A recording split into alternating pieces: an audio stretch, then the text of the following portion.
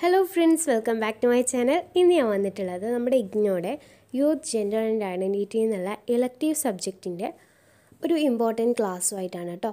അതെന്താണെന്ന് വെച്ചാൽ നമ്മൾ ഇതിനു മുമ്പ് 2 ക്വസ്റ്റ്യൻ പേപ്പർ ഡിസ്കസ് ചെയ്യുന്ന പോലെ ക്ലാസ് ഇട്ടിട്ടുണ്ടായിരുന്നു.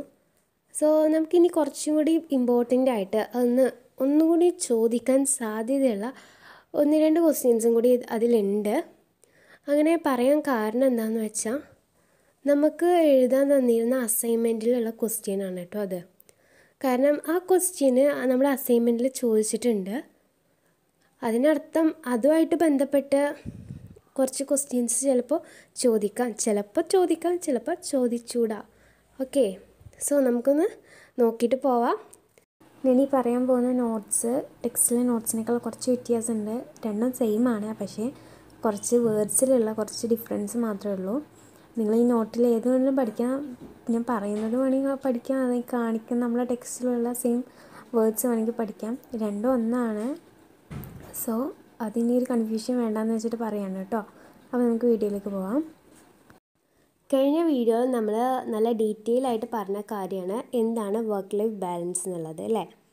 ഓക്കെ, അപ്പോൾ നിങ്ങൾക്ക് ഈ വർക്ക് ലൈഫ് ബാലൻസ് എന്താണെന്ന് അറിയുന്നില്ലെങ്കിൽ നിങ്ങൾ ജസ്റ്റ് ആ വീഡിയോ ഒന്ന് എടുത്ത് കണ്ടു നോക്കുക കേട്ടോ. അപ്പോഴുള്ള ഈ പറയുന്ന കാര്യം നിങ്ങൾക്ക് നന്നായിട്ട് മനസ്സിലാവുള്ളൂ. സോ നിങ്ങൾ ആ വീഡിയോ കാണാത്തവരാണെങ്കിൽ ആ വീഡിയോ ഒന്ന് കണ്ടിട്ട് വരിക. ഈ വർക്ക് ലൈഫ് ബാലൻസിന് കുറേ തിയറീസും മോഡൽസും ഉണ്ടെന്നാണ് ഇനി പറയുന്നത്. അതിൽ ഒരു മോഡലാണ് ഈ സ്പിൽ ഓവർ മോഡൽ എന്ന് പറയുന്നത്. നമ്മൾ അസൈൻമെൻറ്റിൽ ചോദിച്ചൊരു ക്വസ്റ്റ്യനാണ് എന്താണ് സ്പിൽ ഓവർ മോഡൽ എന്നുള്ളത് കേട്ടോ. ഓക്കെ, അപ്പോൾ അതായത് അതിനെ പറ്റിയിട്ട് ഒരു ഡെഫിനിഷൻ എഴുതാൻ അല്ലെങ്കിൽ ജസ്റ്റ് ഒന്ന് എക്സ്പ്ലെയിൻ ചെയ്യാനാണ് ചോദിച്ചിട്ടുള്ളത്. സോ അപ്പോൾ നമുക്ക് ആദ്യം തന്നെ എന്താണ് സ്പിൽ ഓവർ മോഡൽ നോക്കാം. കുറേ മോഡൽസ് ഉണ്ട്. അതിൽ ഫസ്റ്റ് മോഡലാണ് സ്പിൽ ഓവർ മോഡൽ എന്നുള്ളത്. Okay, spill over model of work life balance. Spill over model proposes that information follows from one world such as work to another such as family and vice versa.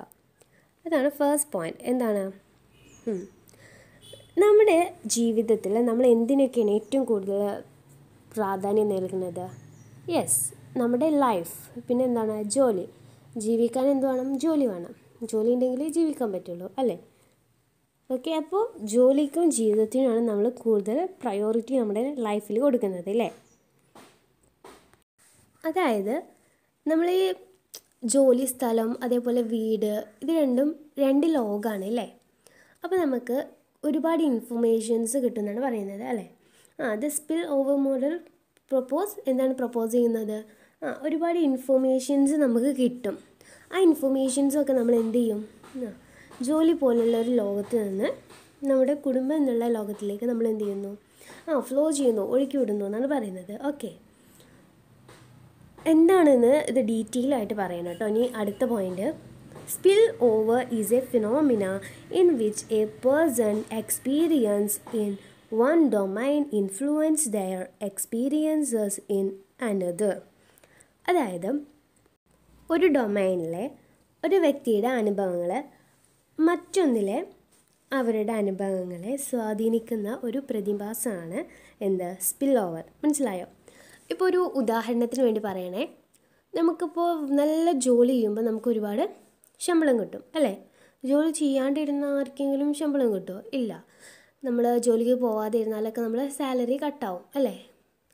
അതേപോലെ അപ്പോൾ നമ്മൾ ചെയ്യുന്നതിനനുസരിച്ചുള്ള പ്രതിഫലമാണ് എന്ത് ചെയ്യുക? നമുക്ക് കിട്ടുക. അതാണ് അപ്പോൾ നമ്മളെ കുടുംബത്തിൽ കാണുക അല്ലേ. നമുക്ക് കിട്ടുന്ന ശമ്പളത്തിനനുസരിച്ചിട്ടല്ലേ നമ്മൾ ജീവിക്കുക. മനസ്സിലായിട്ടുണ്ടോ?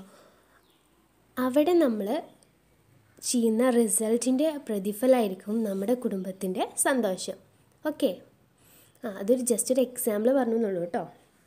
അതുപോലുള്ളതാണ് എന്താ സ്പിൽ ഓവർ എന്ന് പറയുന്നത്. മനസ്സിലായോ?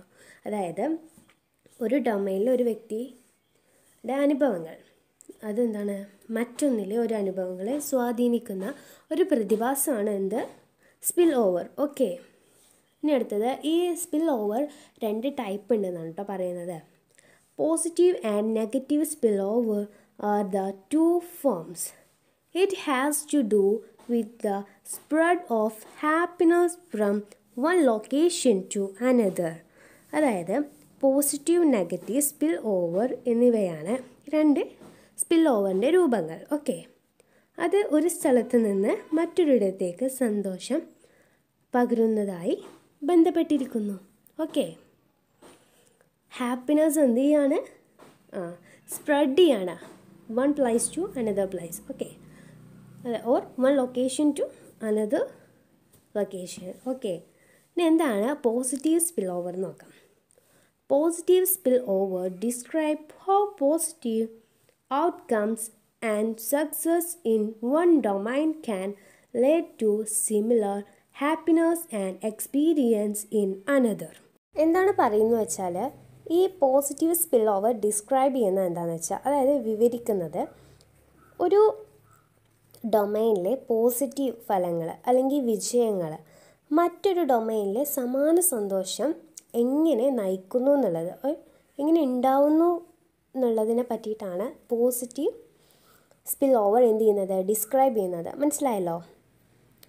ഇനി പറയുന്നത് നെഗറ്റീവ് സ്പിൽ ഓവറിനെ പറ്റിയിട്ടാണ് കേട്ടോ.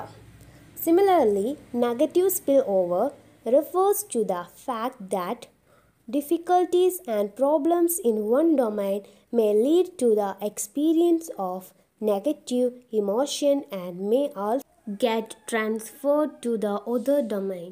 അതായത് ഇതുപോലെ തന്നെ നമ്മൾ സന്തോഷം വരുമ്പോൾ ഒന്നിൽ നിന്ന് ഒന്നിലേക്ക് പോകുന്നത് പോലെ തന്നെ നമുക്ക് ദുഃഖം വരുമ്പോൾ, ഒരുപാട് ഡിഫിക്കൽട്ടായിട്ടുള്ള പ്രോബ്ലംസ് വരുമ്പോൾ അതിൻ്റെ ഫലങ്ങളൊക്കെ സമാനമായ വിഷമങ്ങളെല്ലാതും ഒരു ഭാഗത്ത് നിന്ന്, ഒരു ഡൊമൈനിൽ നിന്ന് മറ്റൊരു ഡൊമൈനിലേക്ക് എന്ത് ചെയ്യുന്നു, പോകുന്നു. ഈ കാര്യങ്ങളെ പറ്റിയിട്ടാണ് എന്ത് പറയുന്നത്, നെഗറ്റീവ് സ്പിൽ ഓവർ പറയുന്നത്. മനസ്സിലായില്ലേ? ഓക്കെ, ഇത്രയും കാര്യങ്ങളെ പറ്റിയിട്ടാണ് സ്പിൽ ഓവറിൽ പറയുന്നത്. സോ നമുക്കിനി അടുത്ത മോഡൽ ഏതാണെന്ന് നോക്കാം.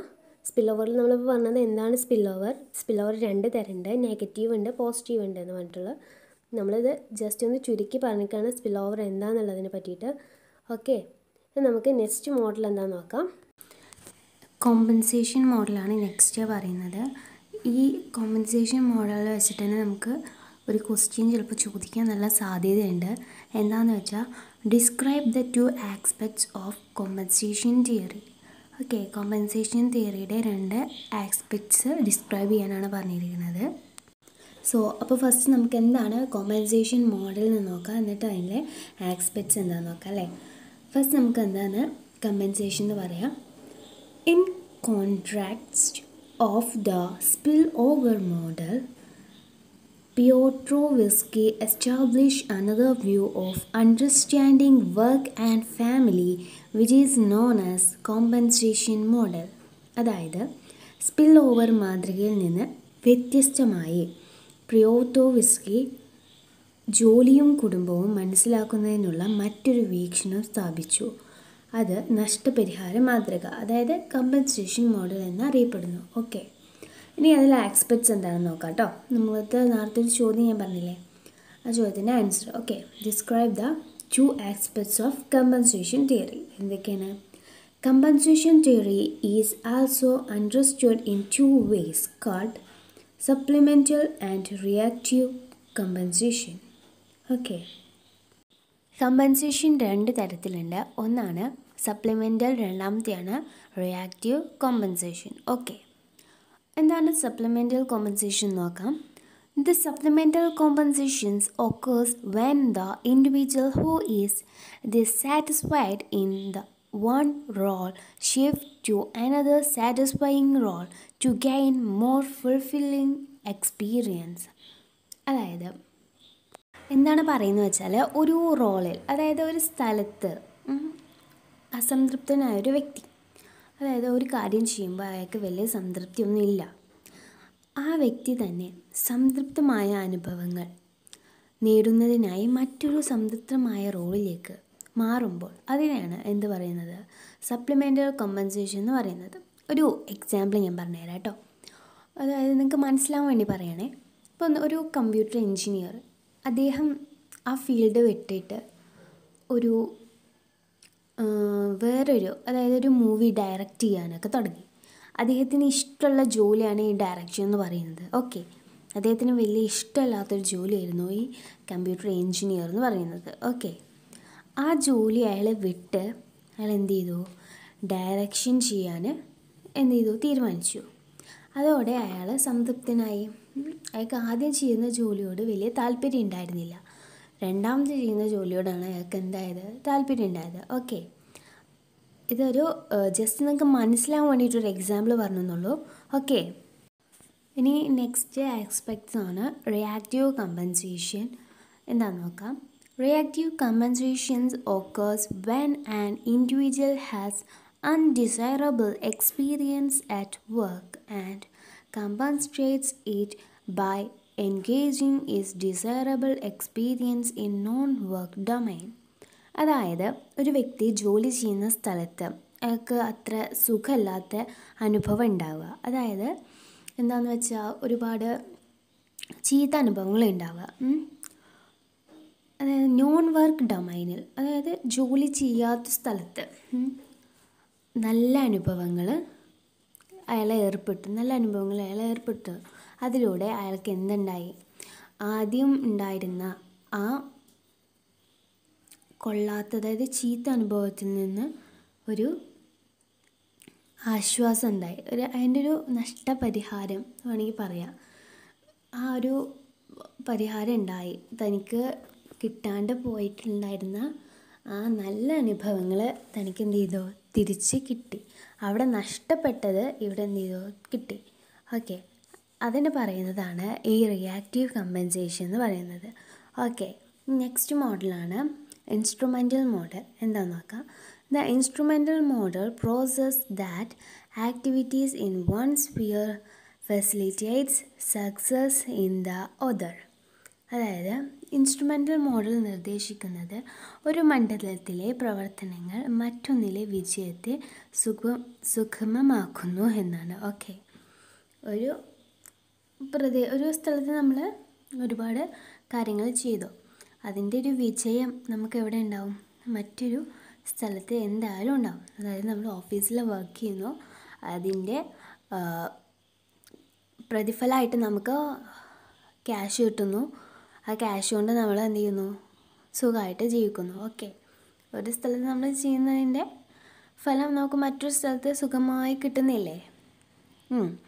ഇനി 2-3 മോഡൽസും കൂടി ഉണ്ട്, നിങ്ങൾ ജസ്റ്റ് ഒന്ന് വായിച്ച് നോക്കാം. സോ നമുക്ക് നെക്സ്റ്റ് വീഡിയോ ആയിട്ട് കാണാം. Thank you.